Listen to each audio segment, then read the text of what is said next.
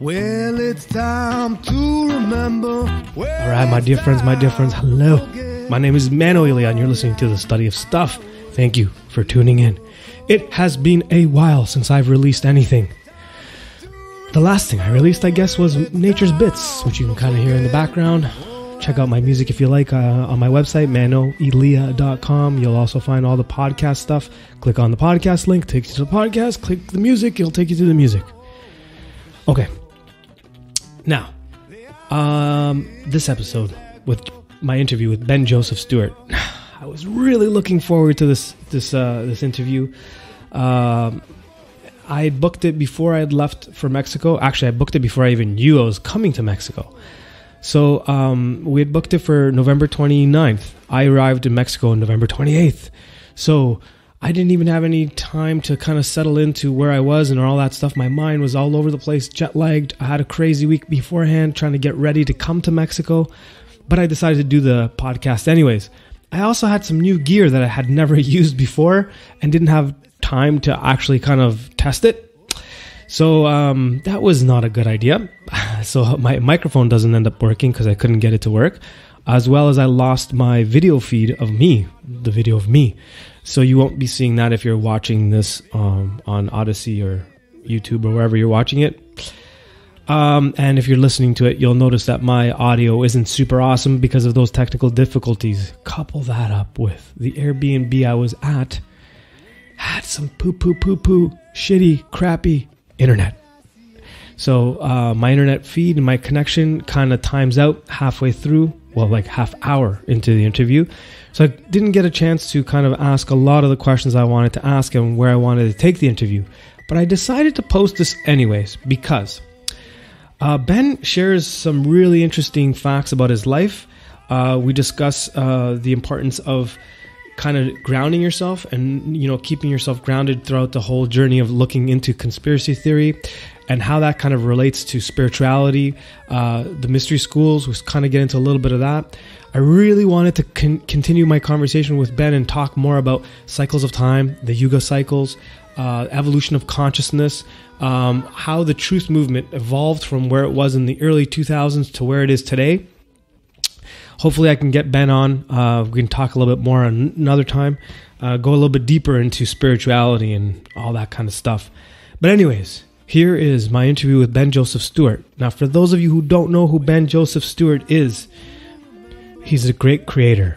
He is a documentary filmmaker. He's made such documentaries as Awakening in the Darkness, DMT Quest, Psychedelica, Limitless, and Esoteric Agenda, Kymatica, one of my favorites, Ungrip, The Magic Plant, and of course he's the producer of the Ben Joseph Stewart Podcast as well as Waking Infinity series.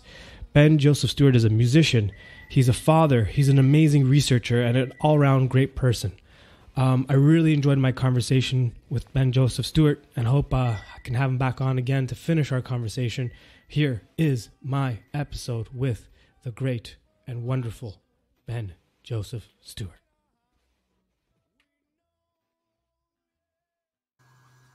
All right, welcome to the Study of Stuff, and officially we have relocated to Mexico. As of yesterday, my family and we all came down to Mexico.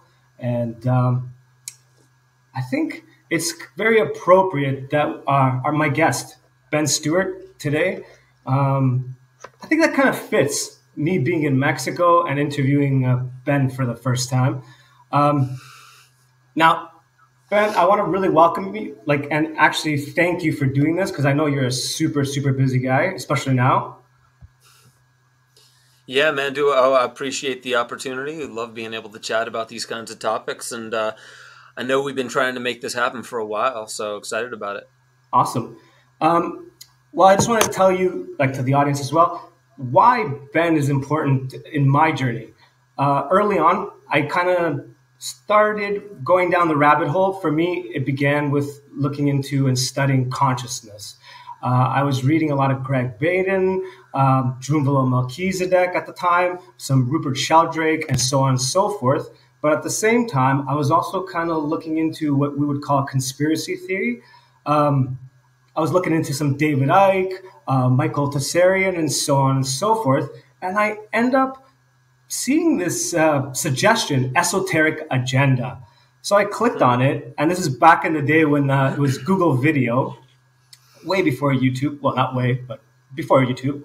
And oh boy, did I get into something. And from there, I went into Kymatica, another one of Ben's films.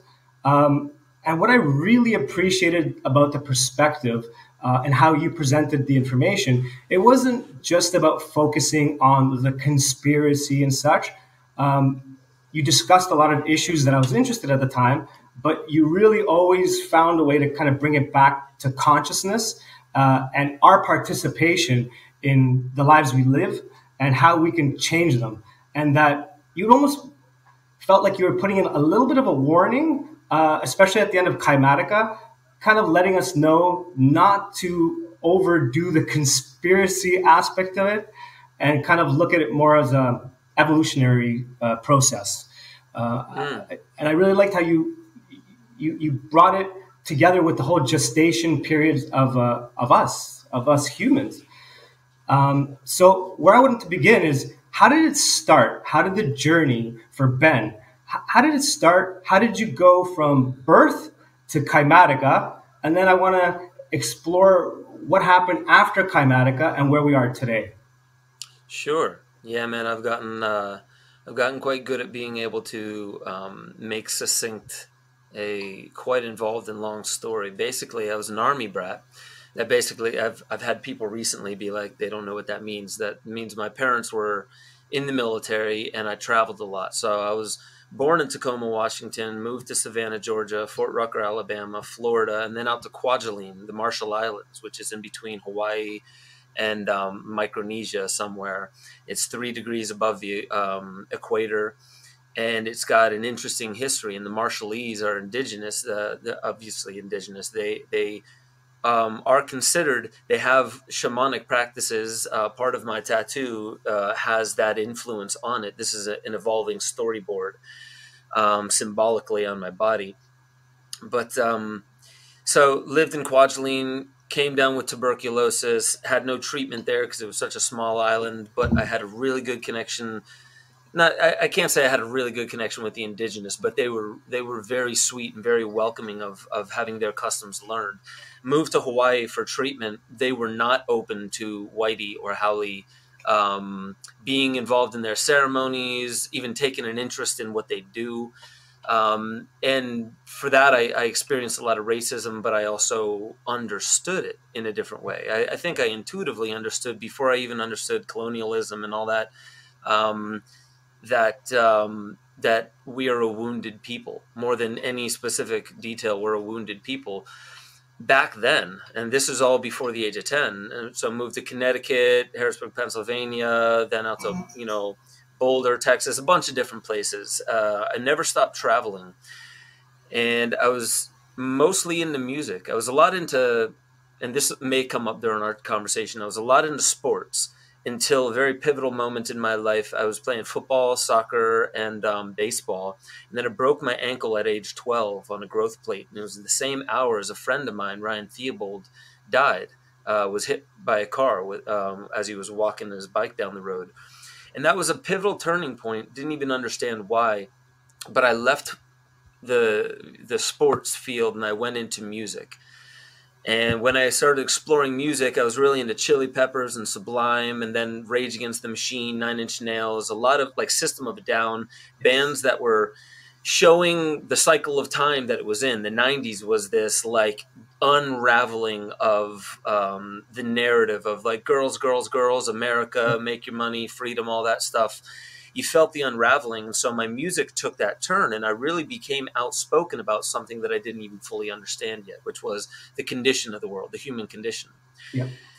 And so I'd been into psychedelics since I was 14, but I finally, basically I saw the word ayahuasca in a book, and I instantly looked it up and I found out how I could do ayahuasca. So I went down to South America. I did it with Howard Lawler, Don Howard, Don Robert, and showed me that psychedelics inside of a ceremonial container which is just the set and setting. Like, how do you prepare the mind and how do you prepare the environment for the best possible stuff to come out of a psychedelic experience? And they've been doing it for 10,000 years safely as a spiritual path, but also as a healing modality and a medicinal routine. And that caused me to see that so much more was happening in the world. And so I decided, I had already actually made Esoteric Agenda, and that came from, I was touring with the band, and everyone basically was asking, like, dude, we really dig your lyrics, but we want to understand more, like, what exactly are you talking about? So I said, right on. Let me just make a film. I was all about doing the more artistic, more involved, more, elaborate, not just so on the nose kind of expressing to people. So I made a film, and it was called Esoteric Agenda. It's supposed to be 15 minutes about the band, had nothing to do with the band, was 2 hours and 6 minutes. And by you mentioned it was on Google Videos first. I was doing it just as stream of consciousness. I didn't map anything out and then like build the skeleton and then build on top of it. I started at this point, and it just grew and grew and grew until it terminated.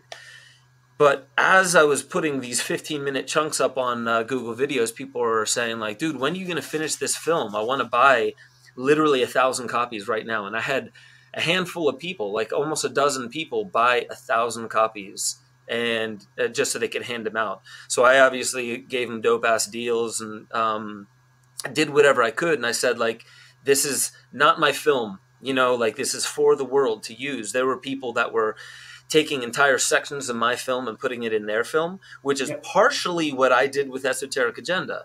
So I was like, yeah, man, this is the new wave of how people are claiming the public domain of art and video out there. And they're saying that helps tell my story too. Absolutely. But then there's laws that are like, what's plagiarism, what's this, that, and the other. And like, I wasn't even 100% hip to that. Peter Joseph, when he made Zeitgeist, wasn't 100% hip to that. So then I'm talking about Peter Joseph. I did a plant medicine, and I watched Zeitgeist for the first time. That was when I realized I have to tell this story. That was part and parcel with people saying, what's the message of the band? Those two colliding, or those three, because there was a plant medicine involved, colliding, turned me into a filmmaker. I just knew that was my path. So I made Esoteric. How did your band feel about the topics that you cover? Were they into it or not? Because I'm a musician as well, and my band, my ex-band, wasn't so into the stuff that I would write about. How about you? Mm-hmm. Very interesting question, because I think it was a dual-edged sword. Everybody who gets into conspiracy, and let me just say, I think that conspiracies and looking into them and looking into people who are speaking about such things is part of a well-rounded, holistic understanding of reality. That's all it is. And it's also the mystery schools, because it's the hardest stuff to look at while maintaining a level nervous system. But if you can do it, it's got more rewards than most people think.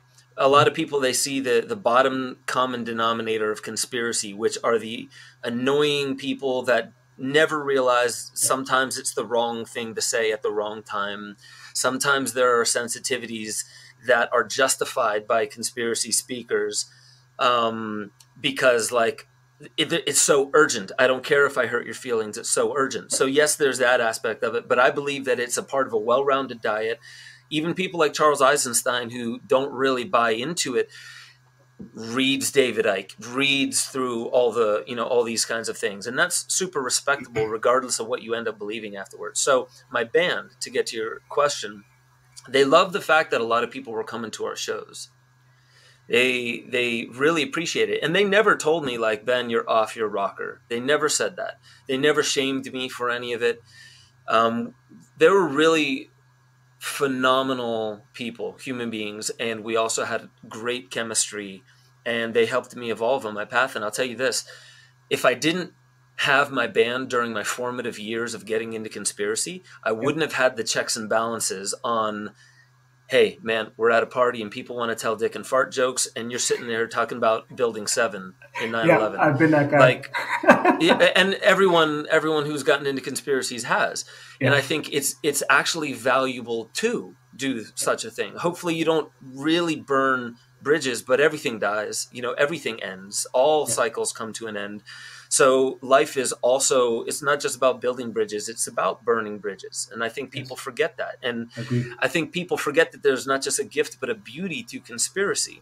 And in the hardest of times that humanity will face, regardless of what you believe about it, when the stress and the pressure is globally on, you see some of the most beautiful aspects coming out of the human character.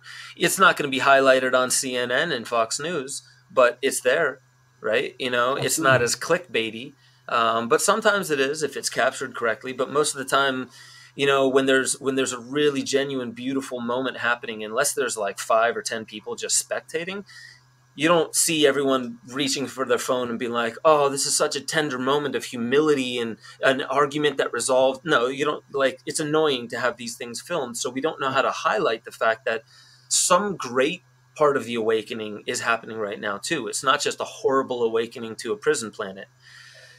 So I guess let me answer your question succinctly. What did my band think about it? How did they respond to it? They loved the fact that people were coming out to the shows, and they said, Ben, sell your DVDs alongside the the CDs at the concerts. And I started doing that, and it became a residual income for me. And then I think I felt like I was experiencing a lot of guilt for various things. You know, God knows why we actually really hold on to guilt and shame. But I was starting to experience guilt. And at this point, I didn't think I knew what love was. I didn't think I understood relationships, you know, especially intimate relationships.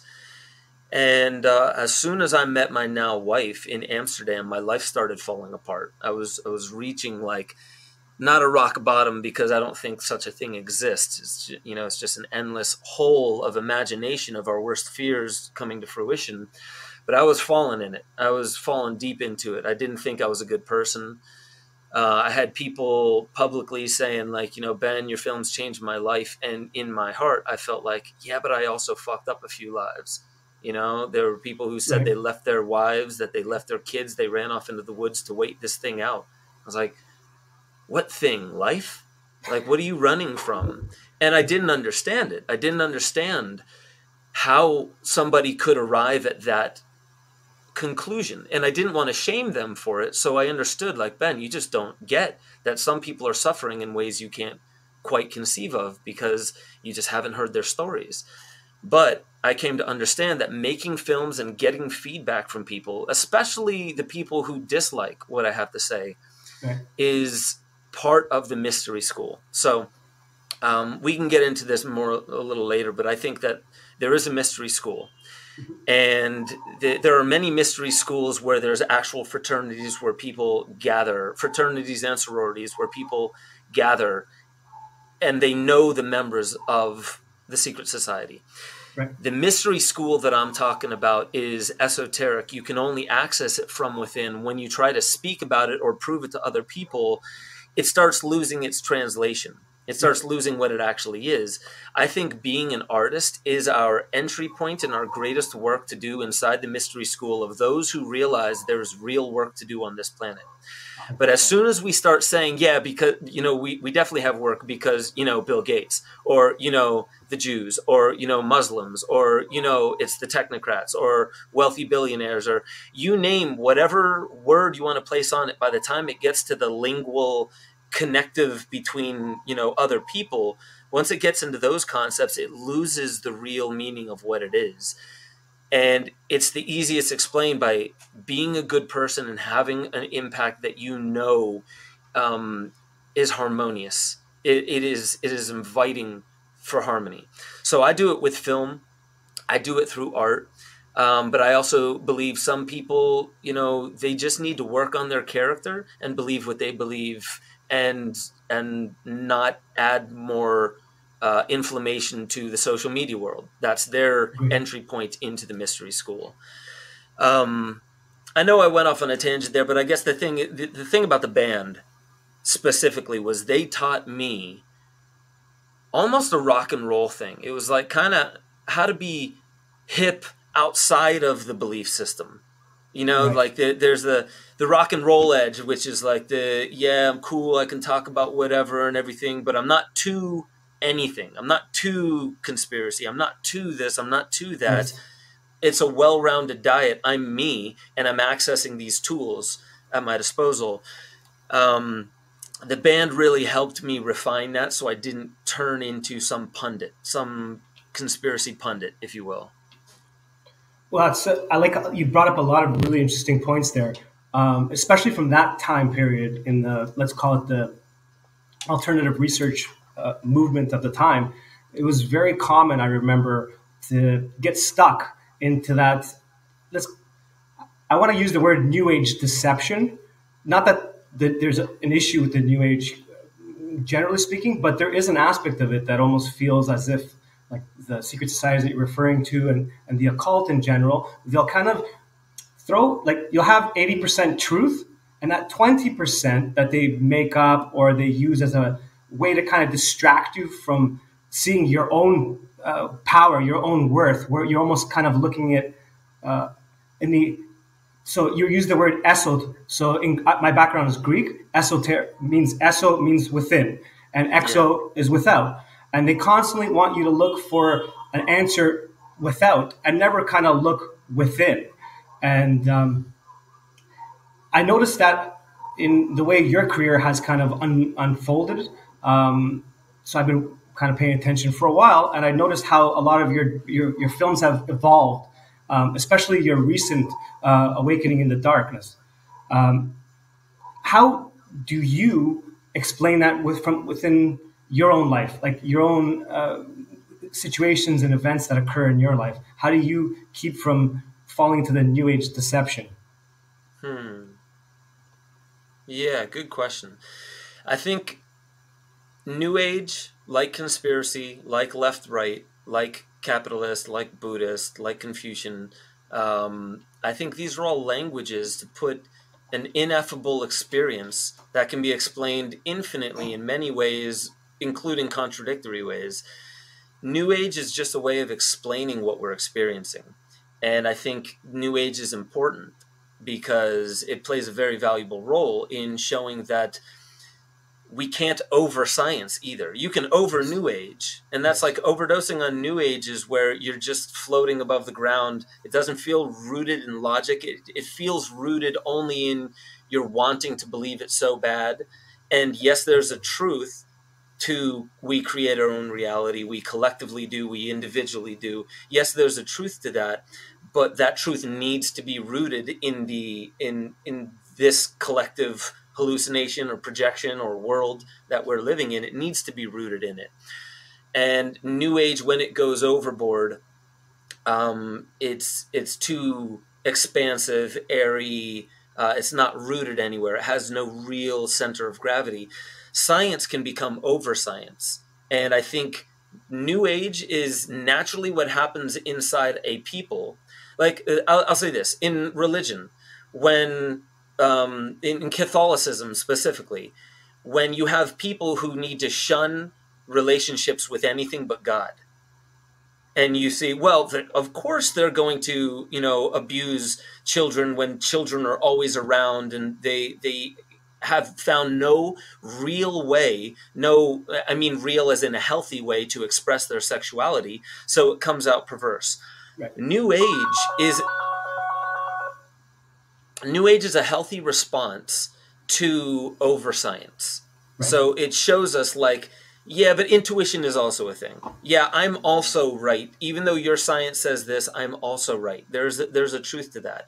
But you can over New Age too, where it's like, yeah, but there's also science. And science is really, it's not fact. It's best practices based upon observed events. Because when you have an experiment, you observe the events, you document them, you have double blinds to make sure that the placebo and other aspects of consciousness didn't creep in, which is a whole other concept that we try to remove consciousness from the experiment and then call this a fractal of real life. Science, this is a fractal of real life. What did you have to do to come up with that science? Oh, remove all the intelligent consciousness out of it so placebo effect couldn't, creep in. And sometimes it's outside of the pharmaceutical thing, science. And I'm not knocking science, but we frame it as, let's say we're not experts in science, and not even the scientists truly are. Science is an aspect of consciousness. So how do I balance the new age and the science and overly this and overly that? I actually have I usually have it with me. See if I could just draw it for you, actually. Yeah. Because I have this wheel that I'll show you. It starts with here. So I call it SPAR. SPAR. You might have heard me talk about this before. Science, philosophy, art, and religion. I actually like art to be at the top. So SPRA doesn't sound as cool as SPAR. But, science is, I'm going to put this super quickly, probably quicker than I ever have before. But science is just, it means to know. And that's just raw data comes at you. You're a child. It's not tabula rasa, like you come in as a blank slate, but closer than we, the conditioned. So you come in, science comes at you, and it can't sit idly by. You experienced something. So your inner philosopher starts to kick in and make sense out of what you just experienced. Then once that happens, philosophy is also coming to understand your place inside of this understanding of the world. So there's the world, there's other, and then there's self. So you experience something as an I, as an individual, and then you come up with a concept, a philosophy of what that means, but that can't sit idly by, so you commit to it. And religion actually comes from the root word religare, which means to bind to. Think Daniel LaRusso and Mr. Miyagi, the bonsai tree, they wrap it, they bind it together so it can heal, because it's meant to be one. So when you have a philosophy about who you are, how you fit into the world, that doesn't want to sit idly by. It wants to commit to something. It's the natural next step in it. And then once you commit to something, what do you think the next step is? Art. It's to express it out into the world, and that's always art. So once you commit to something, you do it, and that's art. But once you do something, then you've affected the outside world. You've influenced it. You dropped like a chemical reaction into it, and then you're going to start getting feedback. People or animals or nature or even your own physiology and biology will start responding to your act. And the act is your artistic expression onto life. So once you act, then you start getting feedback that makes a story about you, a story of your art, the things that you've done in life. And that informs, because you get feedback, which is, again, more experience of the outside world. But now that experience is mixed with it, that experience is coming back at you, not just because you exist and you're looking at reality, but because you've done something to reality. You've acted and you're getting feedback, and that changes your philosophy, which changes your commitment, which changes your art. So that's the secret society, and that's how we kind of barrel forward in life. I look at it that way. When I'm ever too much the scientist, I know that one thing that is actually, and this is why I should have put R down here, science over science can really conflate religion, and religion, the binding to something, which is an agreement, it's a contract, it's I believe in this, and then this changes. So your belief has to change with it. But that's an aspect of consciousness that inevitably, you see how I didn't close the circle here? Yep. Because once you act in the world, what starts coming to you is different. And history doesn't repeat. You don't go back into a blank slate receiving this. You now have a memory that you acted, and part of this is because you did it as well. Part of what's coming to you as feedback is because you acted in the world and you're getting feedback. So it starts to turn into this spiral instead. Yes. So history doesn't repeat itself. It rhymes very closely. Oh, Mark Twain, yeah. Yeah, and so, I'm glad you mentioned that, because I'd only heard it. I never knew who said that quote. So that's pretty much how I keep myself balanced, is if I'm too science, then I'm going to start speaking to other people as if science is a lens by which you can understand all of reality. And you can't understand reality separate from the influence of your philosophy of reality. True, you can't true. experience reality separate from the commitments that you made and how that changed you, or separate from the actions that have come out, whether conscious or unconscious actions. So you can't separate science from all that. And that's what I see in the world today. I hate using names, but when Fauci says to criticize me is to criticize the science, like, Right. That's religion, no, yeah. and I don't believe, and I don't believe in criticizing people per se, unless you do it in such a beautiful, inspirational way that it's almost like how in Stomp the Yard or Bring It On, you see these dance troops dance fighting at each other, and they kind of like coax each other, like they stomp towards one another, like, what, you man enough to do this? They're aikidoing. They're removing harm. They've neutralized that. They've turned it into a dance. They understand that they will not cross a certain relational abuse threshold. But there's something about like criticizing. I don't mind criticizing as long as it's done artistically. I wanted to throw that out there. But when he says like, when he says science, what he's really talking about is data, and data from a certain perspective of institutions that you can't remove their influence from the bottom line and the shareholder interest that they have to appease, right? So you can't remove that. You can't say that they're just scientists. And science is about killing old science. That's what science is. It's about destroying old ideas and coming up with new ways of looking at it. So that's how I try to stay balanced, is by acknowledging when I don't feel it like I'm actually in my center. Yep. See, I really like that approach that you're taking, because oftentimes, actually, I'm reminded a lot of how science was practiced pre-Descartes with Da Vinci and Pythagoras. We have scientists, artists, philosophers. They're into nutrition and body movement.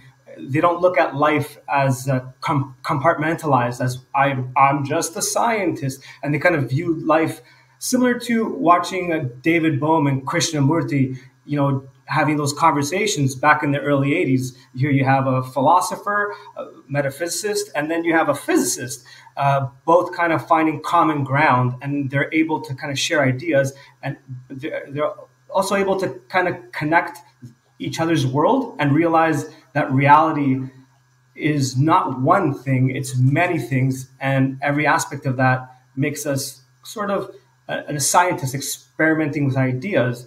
But until it becomes a creation, something that you can see, hear, hold, it's hard to pass that information on in a way where it's more subtle and it goes deeper, I believe. It's like when you hear like a Nako Bear song and you're just sitting there and you don't really pay attention to the lyrics, and then you're walking down the street and all of a sudden you start speaking the lyrics and you're like, oh, he's talking about this or that. It kind of seeps into your consciousness. And to go back to your circle, I really like that. It's a great way of keeping yourself grounded. I interviewed Amit Goswami early this year, and he had mentioned the do, be, do. So you do, and then you be, like you rest, that resting. Integration. Exactly, to integrate it. So a lot of what you're saying reminds me of a lot of all of these individuals and how they kind of viewed the world. Walter Russell also came to mind. So going back to your journey, so from Esoteric Agenda to Kymatica, and then from there, you now meet your wife. You kind of have a crisis of sort, I guess you could say. How do you deal with it, and how do you move forward in your career to like kind of go where you are now? Okay, yeah. So that crisis, that was after I made 3 films. So I made Esoteric Agenda, Kymatica, and Ungrip. And 2 years later, I leave the band, and my now wife, Barbara, and I, we start just road tripping across the country. And we lose ourselves to find ourselves. So we went to, the redwoods of California. We go to Burning Man. We go to all these festivals. We start traveling and doing speaking tours around the world together. It's quite impressive. And then we get pregnant, you know. So my daughter starts coming along, and that's when I realized, like, okay, all of this makes sense, but it's moving too fast for me to focus on now. I need to compartmentalize and just figure out, I need to start taking the financial world seriously. And maybe I should say it differently than taking it seriously. I know people understand what I mean, but I love reframing these things. I felt like I should start listening to the language of those who think in number, who think in profit and loss and risk assessment and, you know, business terms, if you think about it. And it's been a struggle for me. It's been a big struggle for me. But I had to do it. I had a reason. I have a daughter now, you know, like, and I also have 2 twin boys as well. So it was this, yeah, Ben, like, you've been able to handle when crisis arrives before this on very little money, you know, very few, you know, favors from other people. You've been able to survive that, but now you have a family. Imagine a crisis now.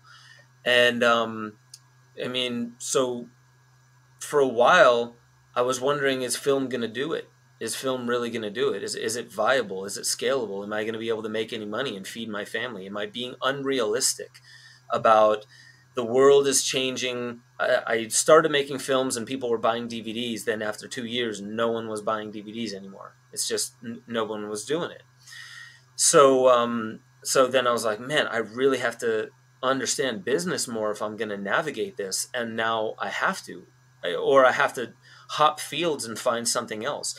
So that was a real challenging point for me, because it was this question like, okay, Ben, you're doing something for a living and now you're going to start feeding an entire family with the money that you make on it.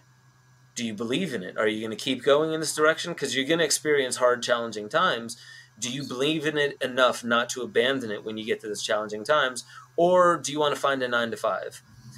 I thank the Lord that I just blazed in the direction because I didn't want to reevaluate what I had started. So I was like, filmmaking it is. I'm just going to see what I can do with filmmaking.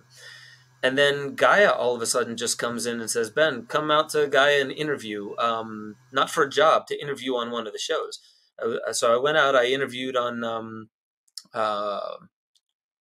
George Nouri's show. You still there? Hope I didn't cut out. Well, if we're still recording, I interviewed on one of George Nouri's shows, which was called Beyond Belief. And Beyond Belief was, it was just one of the random shows. I'm trying to get back on point. I see that you had like a technical issue. And then right after, the CEO brought me over and said, do you want to become a producer of, you know, and start producing some content? And I said, yes, I would love to produce some content. So I started working on a show called Psychedelica. And Psychedelica led to, I realized that I did not want to be in the corporate world. So I knew that I wanted to turn freelance again, but I didn't have the impetus to do it.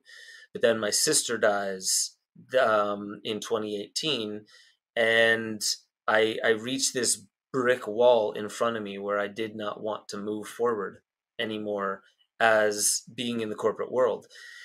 And so I went independent. I went freelance. I went as a host, and things were okay for maybe 6 months, and then they just fell apart. And as they fell apart, what then happened was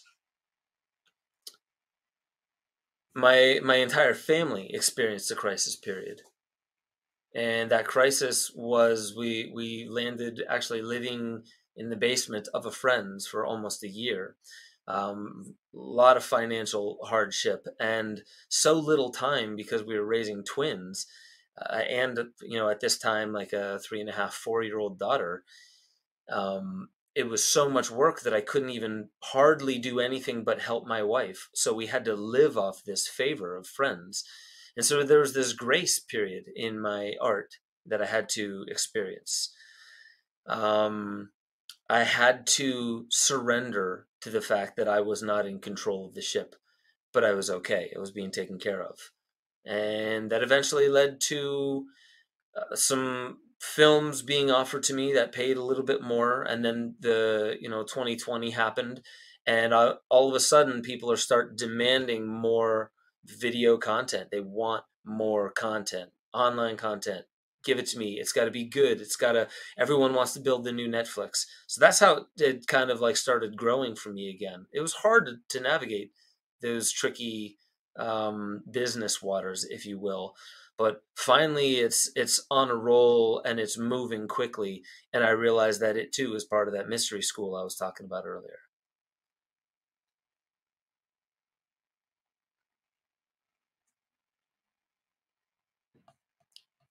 Still with me, my man?